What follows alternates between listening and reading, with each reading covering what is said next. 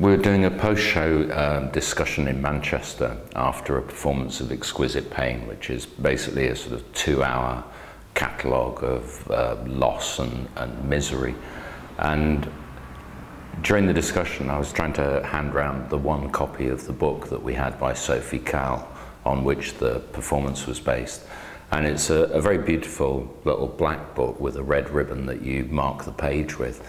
And as it was being handed round, this older guy, who I guess must have been in his late 60s, early 70s, with very grey hair, said, "It's really like a prayer book, isn't it?" And it had never really sort of occurred to me before, and I said, "Yes."